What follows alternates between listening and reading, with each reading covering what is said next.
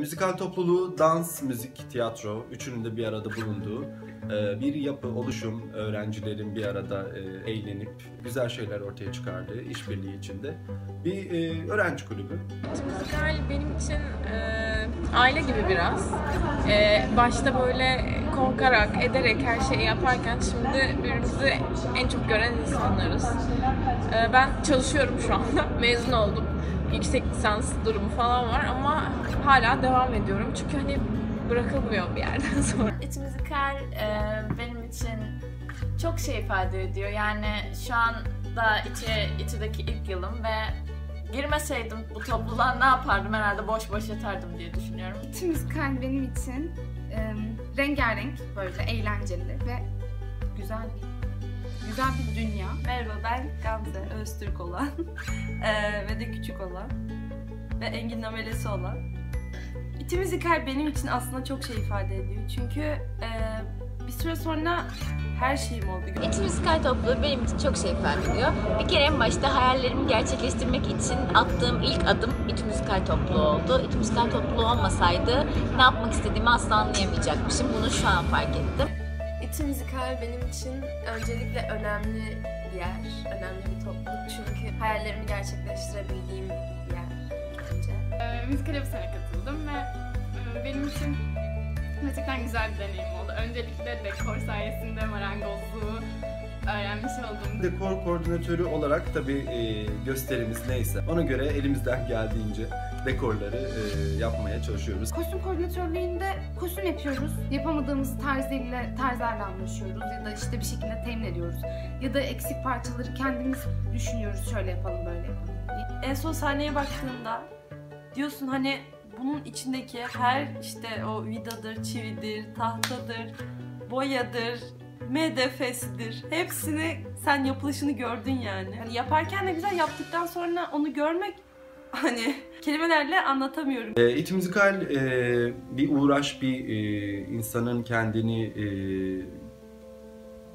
dışarıdaki hayattan soyutlayıp güzel bir toz pembe bir hayata girebilmesi için çok güzel bir fırsat aslında. İTÜ Müzikal bir kere okulumuzda nadir sanatla ilgilenen kulüplerden bir tanesi. Hani eğer ben üniversite hayatımı böyle ot gibi geçirdim, keşke bir şey yapsaydım diyorsanız müzikal öyle bir yer. İlk provadan itibaren gerçekten çok eğlenceliydi. Ben her provada zevk aldım ve herkes bir şeyin ucundan tuttuğu için yani çok da şey olmuyor böyle hani can sıkıcı falan. Sabah erkenden kalkıp buraya gelip çalışmalara başlamak, provaları yapmak bazen ne kadar yorucu olsa da bunlar tamamen işin tatlı kısmıydı. Yoğun, çok yoruluyoruz. Saatlerce prova yapıyoruz vesaire ama sonunda o sahneye çıktığında senin ve arkadaşlarının başarısı sana yetiyor. İnsanlar böyle bir hani sıkılabiliyor, işte onu tamamlaması zor olabiliyor ama en son tamamlandığı zaman herkesin eğlendiğini gördüğün zaman insan mutlu oluyor. İnsanlar tarafından da beğenildiğini görünce tabii mutlu oluyoruz hep beraber. Gerginliği, bilmem ne, mutluluğu, üzüntüsü, sevinci hepsini beraber yaşayınca kısacası bir aile oluyorsun.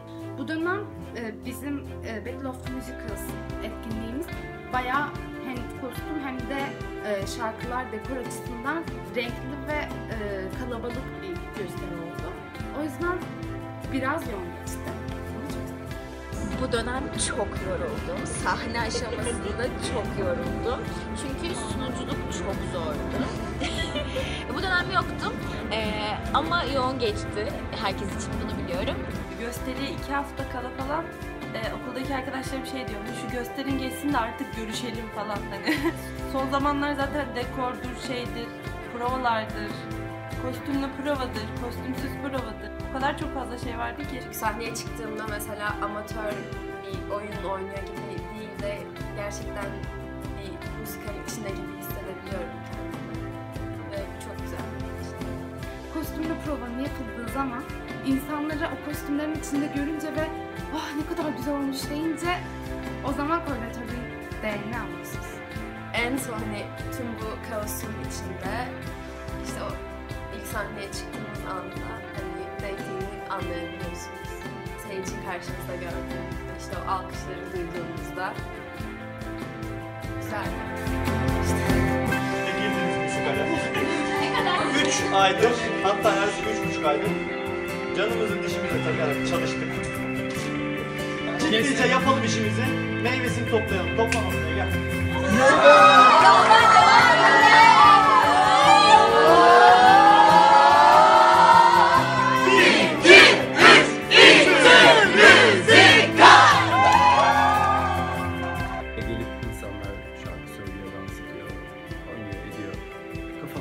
Kendileri olabiliyorlar kısacası. Bu tabii şu anki hayatlarımızda çok zor bir şey. O yüzden bunu insan bulunca bırakmak da istemiyor haliyle. Ben daha katılımda birkaç ay oluyor. Hayatıma o kadar güzel şeyler girdi ki bu ruhu çok seviyorum. Ve müzikale geldiğinde ne kadar doğru bir karar verdiğimi gördüm. Hepsi ailem oldu, hepsi canlarım oldu. O yüzden iyi ki girmişim. Kelimeleri sığdıramıyorum. Gelip görmeniz gerekiyor. Yaşamanız lazım.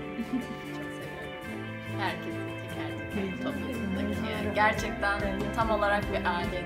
Güzel arkadaşlıklarla kaliteli müziklerin, yani eğlencenin hepsini birleştirip Ben benim bir müzikal çılgınlığım vardı ve başka bir yerde bunu bulabileceğimi düşünmüyorum. Eğer aklınızın ucundan çok ufacık biri geçiyorsa, ben bunu yapabilirim falan. Gelin yapın yani. Çünkü o küçücük şey bile birden çok kocaman bir şeye dönüşüyor bu topluluğa. Yeni insanlar da bize katıldı. Katlanarak artan bir büyüyoruz gitgide yani. O yüzden aramızda görmek isteriz yeni yüzleri. İTÜ Müzikal benim için Dans, müzik, tiyatro. İçten, eğlenceli. Sevgi mi? Coşku. Atarlı amelelerden oluşan aile. aile. Kocaman bir aileyiz. Merhaba, ben İTÜ Müzikal Topluluğu Başkanı Ertuğrul Sarı. Bu arkamda görmüş olduklarınız da eski gösterilerimizin afişleri. Hairspray, Adams Family ve 14 Şubat konseri. Bu sene de Yeni, yani Sedikli Kasabası müzikalini yapacağız. Eğer siz de bu müzikalde rol almak ve aynı zamanda ailemize katılmak istiyorsanız 17-18 Şubat'taki seçmelerimize katılabilirsiniz. Unutmadan 13 Şubat'ta da Sevgililer Günü konserimiz var. Gelin ve aşkı İTÜ Müzikal'le yaşayın. İTÜ Müzikal'le aşkı gülümsetecek.